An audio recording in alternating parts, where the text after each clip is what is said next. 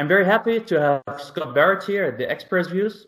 Scott Barrett is a professor of natural resource economics at Columbia University in New York City. Good morning, Scott. How are you doing? Good morning. How are you?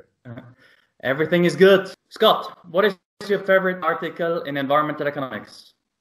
Well, of course, I love hundreds of articles, but you asked me to pick one. And the one that I think has been neglected that deserves more attention is William Nordhaus's paper from 1977 in the American Economic Review Papers and Proceedings, Economic Growth and Climate, the Carbon Dioxide Problem.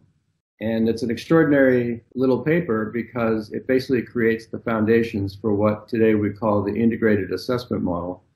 And it concludes with the question that has absorbed my professional life, which is how do we get the countries of the world to cooperate on this problem? So a great jewel written in 1976. Pretty amazing. And quoting a Nobel Prize can also never be wrong, no? Well, that's another reason for mentioning that paper, Schumacher, yes. What book should every environmental economist have read?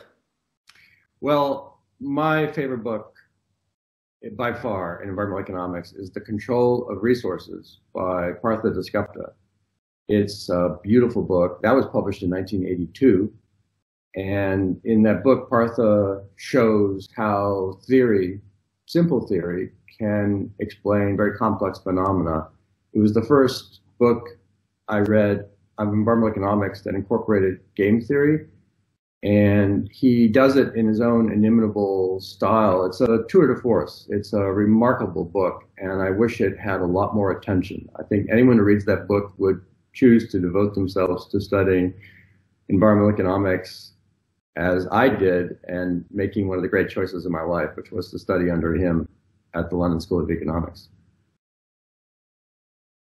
With whom would you like to write your next article and why? That's the easiest question. Astrid Dennenberg, of course. So Astrid and I have written quite a few papers now. Astrid is a master at experimental economics, and I construct these little theories. And the reason I like to work with her is, first, because you want to know, are the predictions of the theory likely to be borne out by how people play?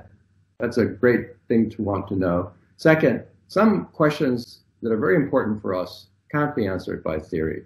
I mean, some people might try to play with the theory to beat an answer out of it, but I don't like that approach. We just go directly into the lab to find out. That I love.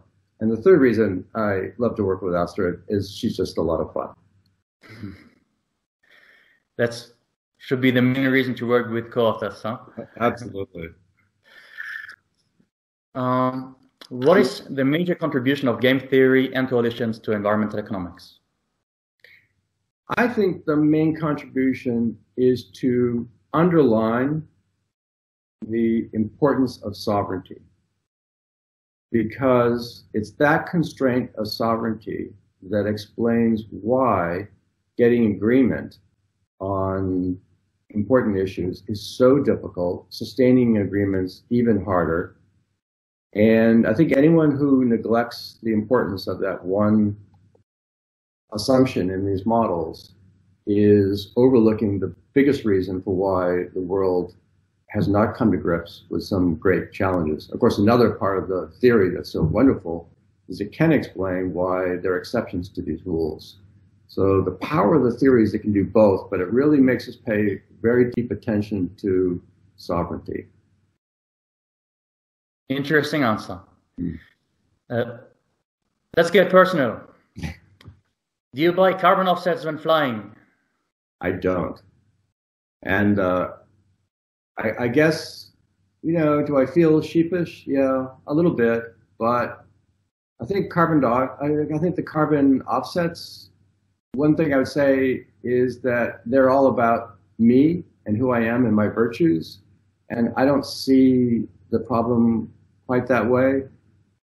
I can understand why other people might disagree with me, but for me, it's a problem of all of us. And I devote my resources and attention to the collective action problem rather than just my own behavior. Egalitarianism, utilitarianism, equality of opportunity, or libertarianism, what theory of justice would you prescribe to? Well, there's something appealing about all of them, of course. But we use routinely, often without thinking too deeply about it, we use utilitarianism in economics, welfare economics. And I have come to believe more and more just how powerful that approach is. What I like about it is it's very democratic. We're going to count everyone, the values that those people associate with choices. And I like the democratic nature of that concept. You are from the US after all? I am from the planet Earth. Do you believe in God? No. President Donald Trump, good or bad for the USA? President Donald Trump is, as he would say in his own way, a disaster. He's a disaster for the United States. He's a disaster for the world. And the reason for that really is that he has not only neglected but maligned the institutions that have provided prosperity, mutual understanding, recognition of human rights, the need for countries to cooperate. He has taken away inspiration for good. He has neglected completely. He's simply unable to understand the concept of a positive sum game. He is Mr. Zero Sum. Everything is a struggle. Everything is about opposition. And I think he is a threat to all of us. Of course, one thing that's so worrying is not who he is as a person. It's that he was elected. The democratic system is flawed, of course, but nonetheless, he was elected. And I also wish that he was only a U.S. phenomenon, but there are different versions of Donald Trump popping up in different parts of the world. And we're living through a very difficult time. And the last thing I would say is, as difficult as it's been for us to address issues like climate change in a world that was kind of reliably multinational, multilateral, now all of that becomes much, much harder. If you could spend 1 hour with a person of your choice, who would it be and why? There's someone who I mentioned in Partha Dasgupta, another person who had a very profound effect on me is Thomas Schelling. And Thomas Schelling had just a completely unique mind. And I would love to spend time talking to him about the things that I'm working on that I don't understand. And also, I just like him, and I would enjoy being with him for an hour. Okay, Scott, please complete the following sentences. Game theory for me is the foundation of all the social sciences, or should be. If I could turn back time, I would not do it.